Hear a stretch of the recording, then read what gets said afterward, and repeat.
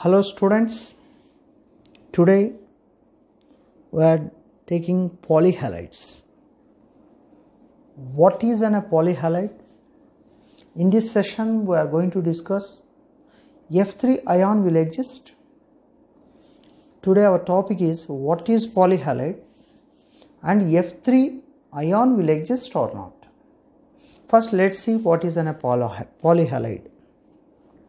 Generally an halogen atom like Cl2 halogen molecule when combines with the halide ion it forms a compound called polyhalide.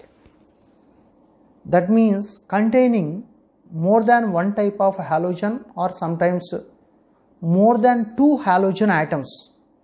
Either it is one type or two types or three types. More than two halogen atoms and carrying negative charge or positive charge called polyhalides. Here chlorine combines with the I minus and form ICl2 minus. The same Cl2 also combines with I plus. It forms ICl2 plus. So polyhalides will either cationic or anionic. But student may have doubt. Iodine will exist in the negative charge, negative ion or positive ion. Undoubtedly, iodine will exist as a negative ion as well as a positive ion because of its large size and basic nature. So it can form cation and anion. This cation and anion when combines with the halogens, polyhalides will form. Polyhalides also formed by the interaction of interhalogen. For the sake of convenience, I am taking B or F3. If it combines with B or F3, if it combines with F minus, B or F4 minus. So, compounds will form like that. So, polyhalides will formed by the direct action of halogens with the halide ions or interhalogen compounds with halide ions. And polyhalides also formed by the self-ionization of interhalogen compounds. If you take B or F5, it self-ionizes and form B or F4 plus and B or F6 minus. Here both are polyhalides. Or if you take different ClF3, or I will take B or Cl5 or ICl5 or ICl3, it will ionize ICl4 minus and ICl2 plus. So these are called polyhalides. So these are the polyhalides, how they formed by direct action of halogens with halide ions or direct action of interhalogens with the halide ions or by the ionization of the interhalogen compounds, polyhalides will form. Now let's see classification of polyhalides. Classification of polyhalides we are going to discuss. Classification.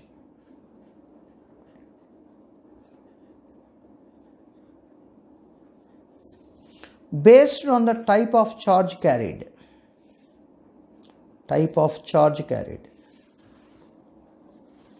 That means cationic and anionic. Right?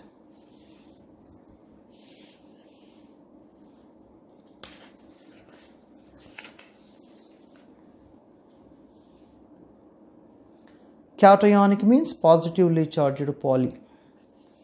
Anionic means negatively charged polyhalides.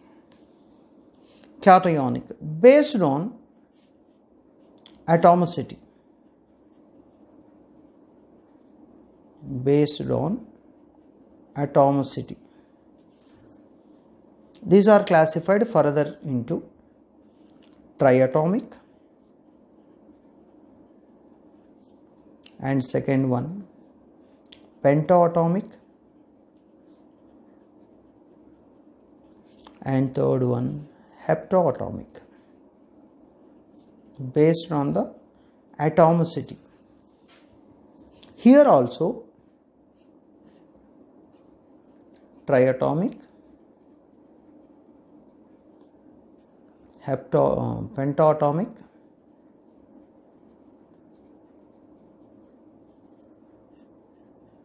heptaatomic. Right, students? This is the simple classification of polyhalides. What are the examples for these triatomic, pentaatomic, heptaatomic? Cationic, ICl2 plus, triatomic. Total number of ions are 3 and it carries positive charge. Pentaatomic, ICl4 plus, IF4 plus. Heptaatomic, 7 atoms, IF6 plus. Right? Come to this side, triatomic, F3 minus, Cl3 minus, Br3 minus, I3 minus, IBrCl minus, ICl2 minus, right? Large number. Pentaatomic, ICl4 minus, BrF4 minus, and I5 minus. Heptaatomic, IF6 minus, BrF6 minus, I7 minus. So these are the different examples for the heptaatomic. So this is the brief explanation. But our important motto in this video is F3 minus ion will exist or not. F3 minus ion will exist or not. Undoubtedly F3 minus ion will exist. F3 minus ion will exist. What is the proof? Which theory which explains the F3 minus ion existence? Generally Cl3 minus will exist, I3 minus will exist, Br3 minus will exist because their maximum valency of those halogens will exceed greater than 1. But in case of fluorine, it will be always 1. In what way it explains the F3 minus? Really it exists? If it exists, how can we will satisfy their existence?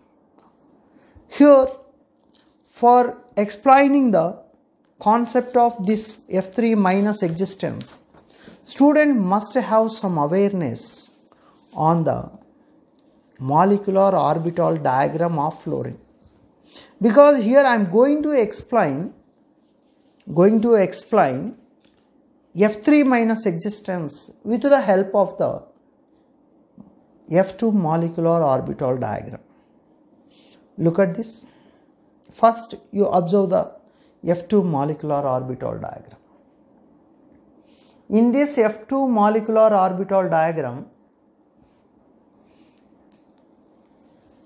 I am taking the Z axis as the internuclear axis, and I want to distribute the electrons in this molecular orbital diagram.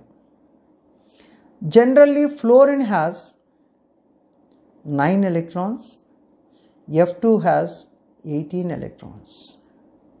This is the energy diagram for F2 molecule. So I want to distribute these 18 electrons in the molecular orbital diagram. So here I am distributing 2 electrons. Here is 2, totally 14 electrons. Totally 4 electrons, 14 more are there. Again 2 electrons here, right? 6 electrons. Here 2 more electrons, 8 electrons. Totally 18 electrons are there. 8 electrons are distributed in the different molecular orbitals. 10 more electrons are there. Students, here 2 more electrons. Here 1, 1, again 1, 1.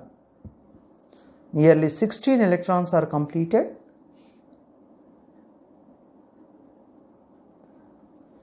Sorry, 14 electrons are completed.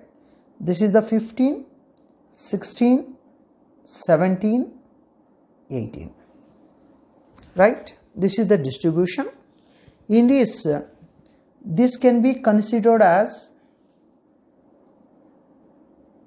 homomolecular orbital. Homo. High energy occupied molecular orbital, and it will be considered as LUMO. Lower energy unoccupied molecular orbital. Right. How the F3 minus will exist? How this diagram correlates the formation of F3 minus? In general, F2 when combines with the F minus, F3 minus ion will exist. This is an experimental data. F2 gas when treated with the CS fluoride, cesium fluoride in the gaseous state at 15 Kelvin in the presence of argon, F3 minus will exist. This is the experimental proof. So that means F3 minus will exist. How can you explain theoretically its existence even it has no more empty orbital? Because fluorine atomic number is 9. You write the configuration 1s2 and 2s2, 2p5, no 2d orbital. In the valence shell 2s, in the valence shell 2p, this 2p has only one unpaired, so it can form only one bond. But for the existence of the F3 minus, undoubtedly one fluorine atom have to form 2 bonds. That means it's need the valency of 2. How can you explain? Very simple, student. Very simple. This F2 molecule have the empty sigma star 2pz orbital. This F2 molecular orbital has empty sigma star 2pz orbital. This empty sigma star 2pz orbital will combines with the F minus ion. So here it provides sigma star 2pz.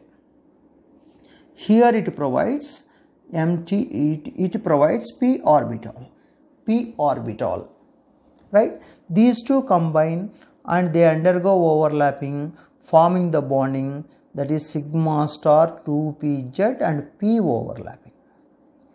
In this way this F3 minus will exist. F3 minus molecule will exist. Right, students? Thank you for your support and thank you for watching my videos. Please subscribe my channel if you are not subscribed. Please allow your friends and your circle to subscribe, and please like my videos. Thank you for watching. Thank you very much.